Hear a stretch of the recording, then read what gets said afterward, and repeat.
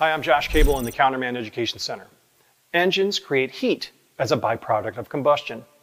Maintaining the optimum engine temperature is a carefully orchestrated process involving the water pump, radiator, thermostat, sensors, electronic control units, and other components.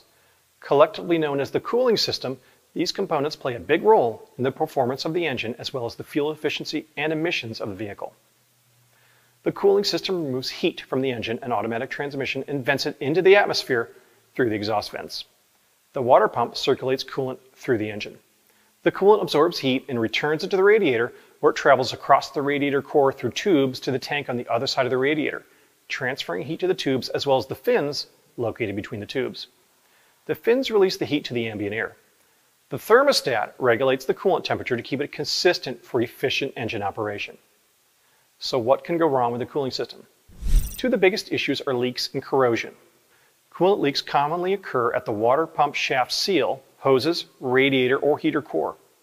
A bad head gasket also might leak coolant inside the engine. Eventually, a small leak will drop the coolant level enough to cause overheating, and a low coolant light or diagnostic trouble code will illuminate on the dashboard. Since the development of aluminum or mixed metal engines, corrosion inhibition has become even more critical than antifreeze for all seasons and regions.